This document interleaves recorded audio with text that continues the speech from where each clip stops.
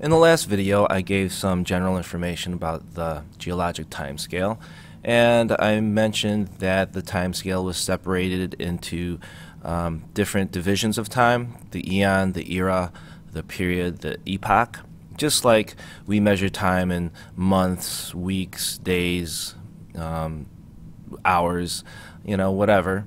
And I spoke about how there are 4 eons, and the first is the Phanerozoic, and then the other 3 are the Proterozoic, Archean, and the Hadean. And I also explained the reason why we lump all of these 3 together and we call it the Precambrian time. And again, the reason for that is that we really don't know a whole lot about these 3 eras, and there isn't a lot of fossil evidence, but there are some things that we can surmise and we do kind of know. First off, in the Hadean, the Hadean is when Earth was first developing. It was very soft and molten-like. So this was the time when the Earth became solid. So the crust solidifies, and we have a rocky surface. So then, the oceanic crusts and the continental crusts develop. It's also during the end of this time where oceans start to develop. And how water came to Earth, that is a topic for another video.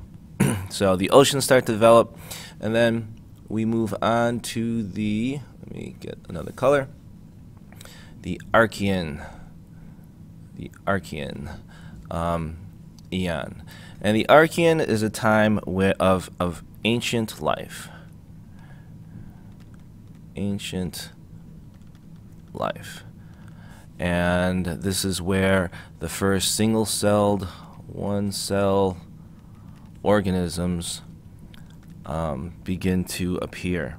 And so they call it the Archean because the word Archean refers to one of the kingdoms that refer to single-cell organisms, or prokaryotes. And I'm going to spell this wrong, I know it. Prokaryotes. Alright, whatever. Alright, so we're talking about single-cell organisms that do not have nucleus, does not have a nucleus, and they're like bacteria or blue-green algae. And the blue-green algae is a photosynthetic organism where it does photosynthesis. It's going to give off oxygen, and this is the time when free oxygen, or O2, first started to enter our atmosphere.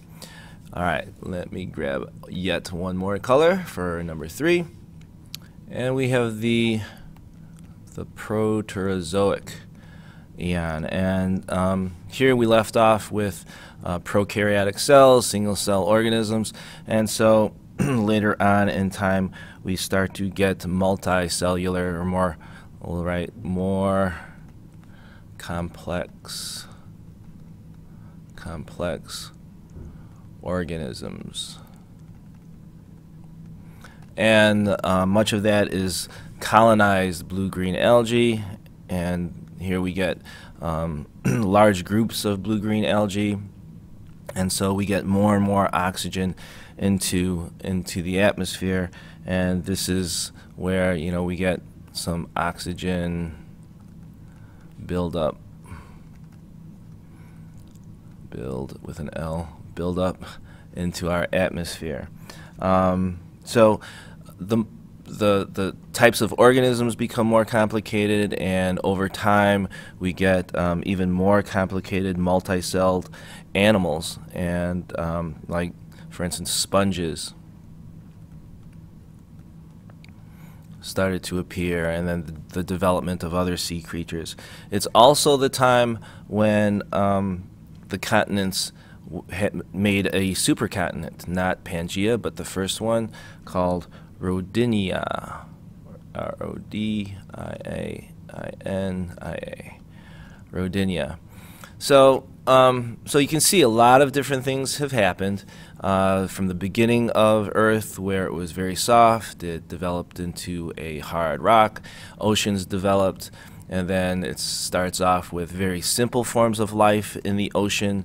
Blue-green algae starts to form and starts to provide oxygen for the atmosphere, and so that kind of lays the foundation for life as we know it. And so more complicated organisms start to build up, starting out in the sea, and with animals such as sponges, and then it evolves from there. All right, so that was part 2, and I guess I'll see you on part 3 when we talk about the Phanerozoic Eon. Thanks for watching.